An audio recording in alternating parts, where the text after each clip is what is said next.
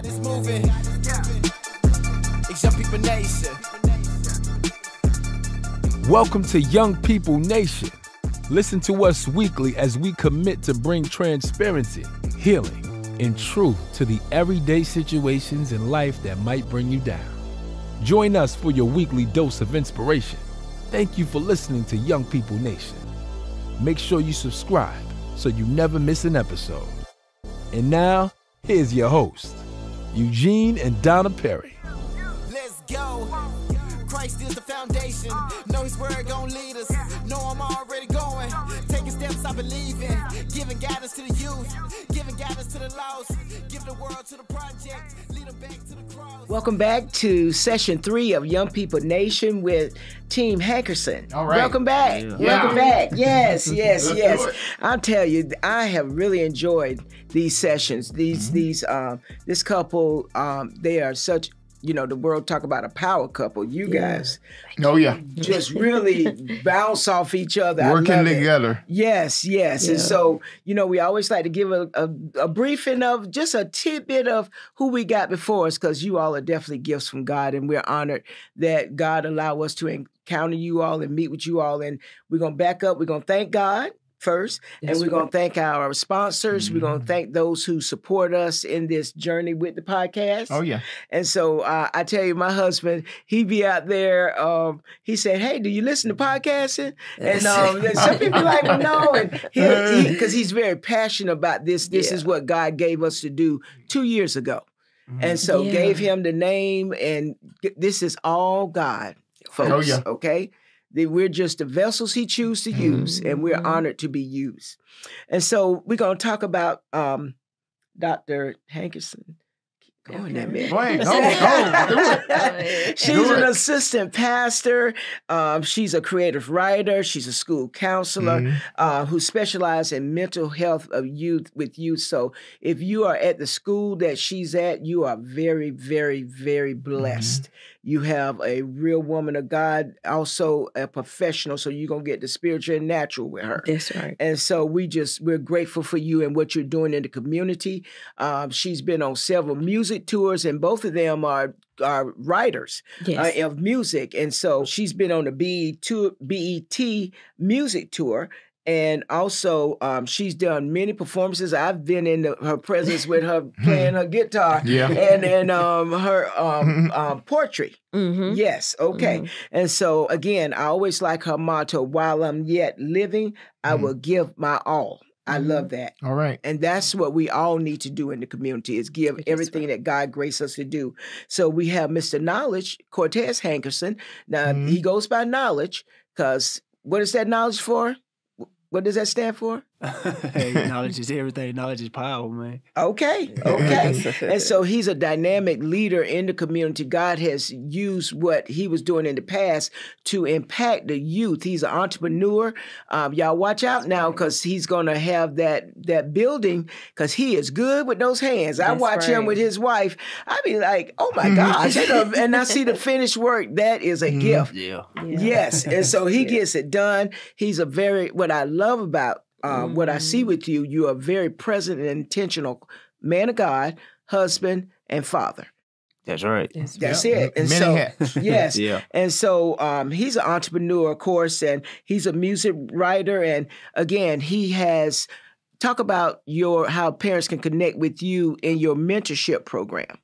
Yeah. So if parents want to connect with me, dealing with their child or children, they can connect with me on Facebook, and my name under there is Hank. That's HANK space ERSON. It's my last name broken in half. Okay. So it's Hankerson. Okay. And, if they on Instagram, they can contact me on there as Knowledge. That's KNOW 13 DGE_, and we'll communicate. Okay. And this young man is really out there helping to turn around the lives of young men who was once in affiliation with some gangs and some other behaviors, but they're going on to do greater things. Thank you for what you're doing in the community to be the voice for the turnaround for our young people and letting them know that there is hope. Oh, yes, ma'am. More than welcome. Okay. All right. So with that being said, that's what we're going to talk about is your turnaround.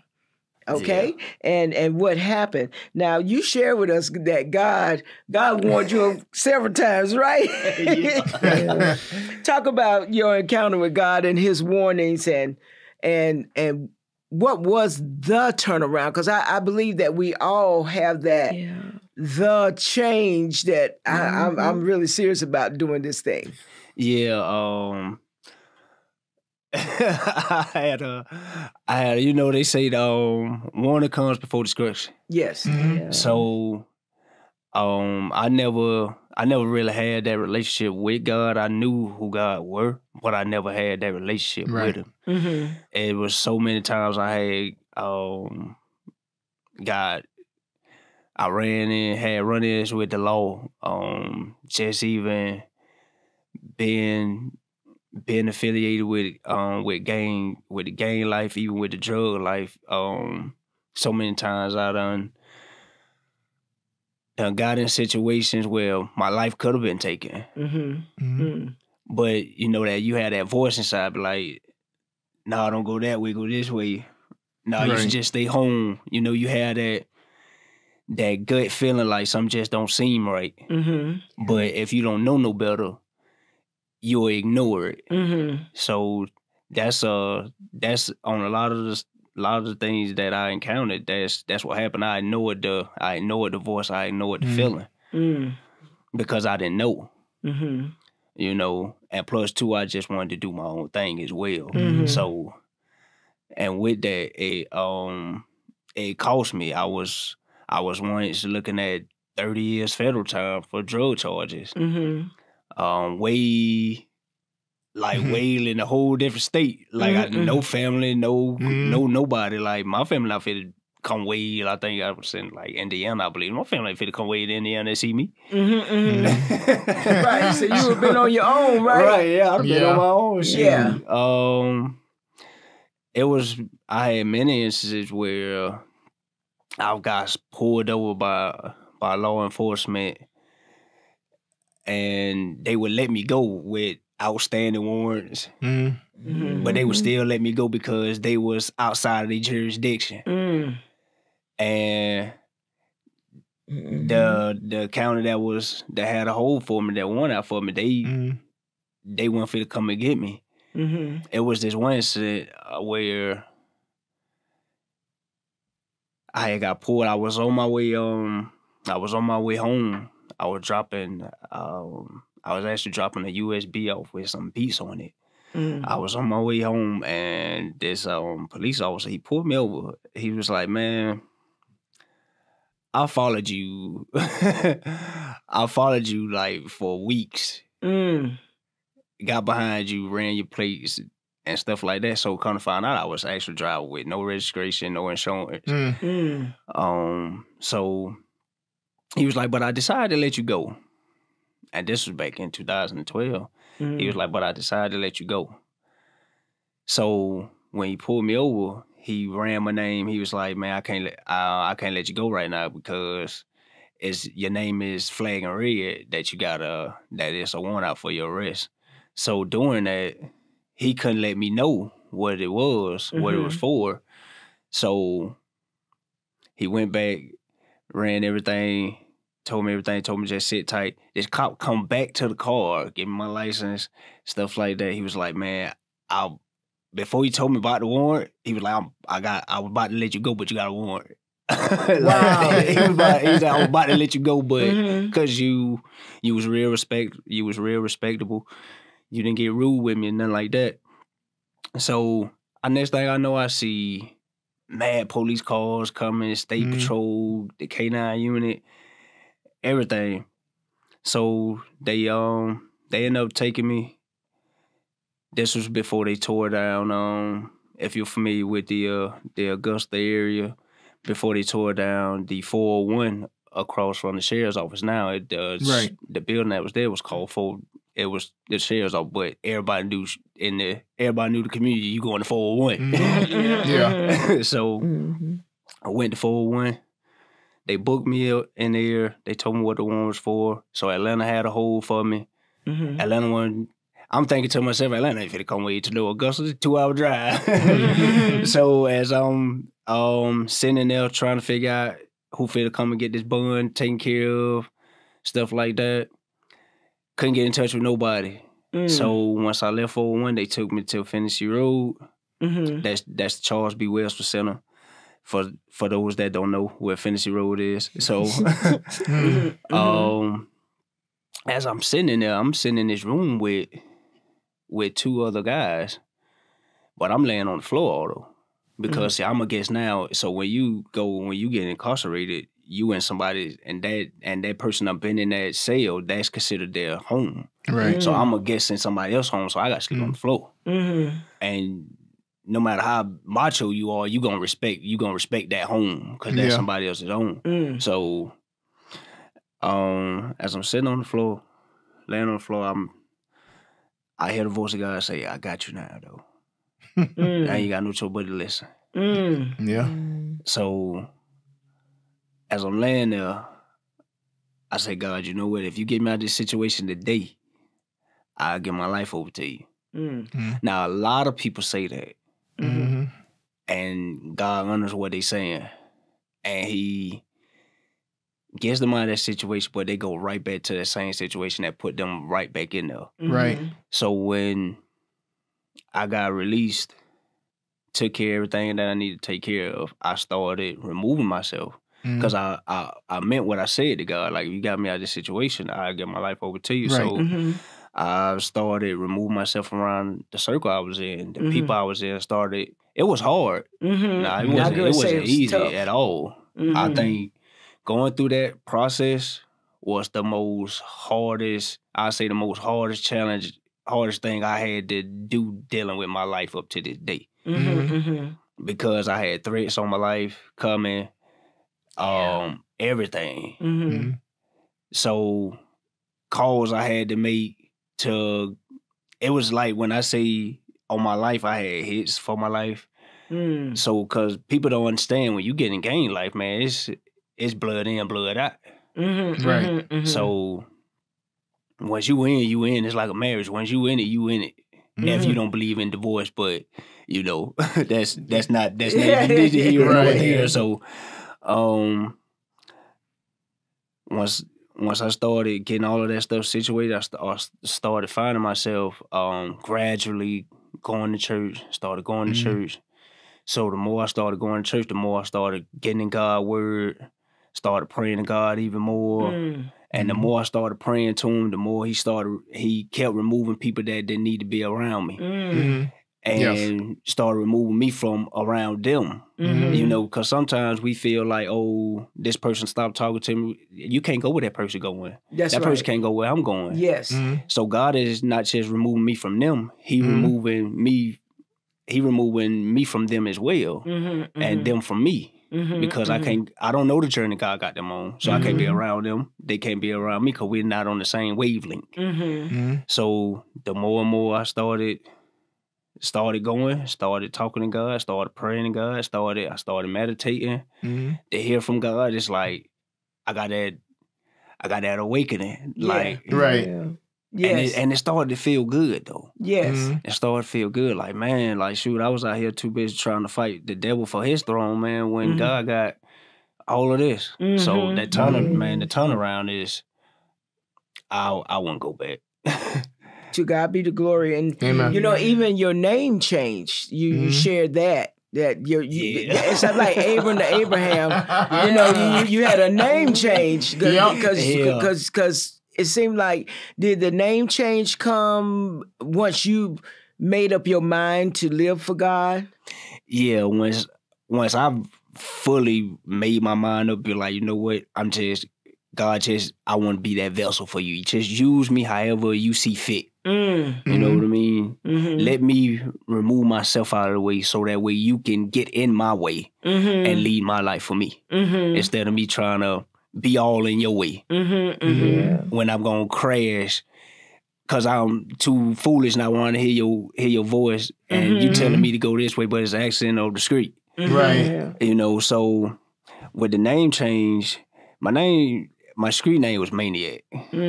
So even when I talk to people that's still affiliated in gang life, they know not to call me that. Okay. Like, cause That's respect. They respect the fact of where I'm at, and they respect the journey that I'm on. So even when they say it in a slick, funny way, I correct them real quick. I just told you not to call me that. Like, my demeanor changes, like, because that's not who I am. Yes. You know, so I remember I was at work. And I was listening to something on the radio. And it was actually a gospel station. Actually, it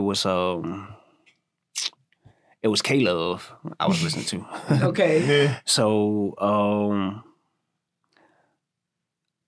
I heard God say, I kept hearing the name Knowledge. Then I heard God say, change your name. You done with that. So I pondered on it, and then that's when the name Knowledge came. So once I dropped Maniac, Knowledge came about. Knowledge was birth. You know, and when I did that, I started seeing the more and more. I started learning so much more about. I started teaching myself more about business. Started learning more about my mental organization. Started diving deep into the law and how much the law changes every single day. Started learning even more about so many other games that so many people not aware of. You know, started digging deeper into God's word. You know what I mean? What He really had for me here on this earth. And I started putting myself out there, going to churches to speak to the youth. And not just, and see, when a lot of people hear youth, they're thinking that you're just talking about like young kids and teenagers. No, when we hear youth, we talking about in your 20s, in your 30s. Because on up to even in your 50s, you can still have a youth mind. You know what I mean? So I started speaking to a lot of older generations, 60 and up, and because there's a lot of stuff that they were still dealing with, you know, because you have people that's still, that's seniors that still be affiliated out here. Okay. You know, they be wanting to get out, but because of the mindset that they're in, it's like, man, you got this young man coming in, done experienced so much, because I've experienced a lot in my life. Right. And just hearing this young man speak, man, like, you really made me want to just change my life. And with that, I've seen lives started being changed off of the stuff that I've talked about, like with just being September being the month that it is dealing with suicide. I was dealing with suicide, you know, so I could relate. It's a lot of stuff that a lot of people, especially these young men that's going through, I could relate to. So, well, praise God for you. I tell you, Yeah. man, that's the whole session right there. Yeah. But thank you so much. Thank you, because it is important, family, parents, you got to connect with young men like Knowledge. You have to. You have to connect with them. And even though I know, like, my husband, and he comes with a lot of wisdom, but Knowledge is able to teach men like my husband things, because he's been in places that my husband hasn't been. And so thank you so much. Thank you so much. Amen. And we're at the end of session 3. But this session was intensive, and it was intentional for parents to listen. And hopefully some young man, even some young lady who is listening that's been affiliated with gangs and feel hopeless and feel like there's no way out will hear your testimony and grow from that. amen. Thank you so much for your transparency. Yes, ma'am. And again, we don't never know who's listening.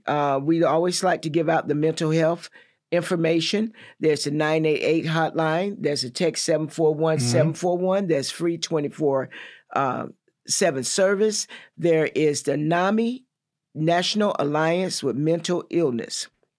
And so you can reach out on their website in the state that you live in. There's the 211. That's the basic community number. Also, if nothing else, please reach out to 911. Do not suffer in silence. Do not end it. Okay? Mr. Perry. God is always talking to us. When a baby's born, he takes a breath. Yahweh. Yahweh. He says the name of God. And when we die, we take that last breath. Yahweh. Yahweh. You actually speak the name of God when you die. But in the beginning, all the way to the end, will you answer when he calls? This has been Young People Nation. Remember, there is always hope. Christ is the foundation. Know his word gon' lead us. Know I'm already going. Taking steps I believe in. Giving guidance to the youth. Giving guidance to the lost. Give the world to the project. Lead them back to the cross. He the #1 prospect. He the top boss. I was broke, I was empty. He the one that paid the cost. Really thought that I was cool. There was nothing like the Savior. Now it's time for the truth. The whole world been waiting. It's Young People Nation. It's Young People Nation. It's Young People Nation. It's Young People Nation. It's Young People Nation. It's Young People Nation. It's Young People Nation. The whole world been waiting. Whatever you going through, I know what he gonna do. Don't matter the circumstance, we going back to the root. Keep going, keep going. Let that seed keep growing. You need peace and we know it. Now it's time to live holy. Young People Nation. You know what time it is. Young People Nation. Get ready, the time is here. Get ready, we vibing here. We about to let God in here. Young People Nation. It's Young People Nation. Yeah, do it for the heavens, you know where we going. Influenced by his love, you know we gotta show it. It's time to put the youth on to what God is doing. Cause I can tell you now, right now, that God is moving. It's Young People Nation.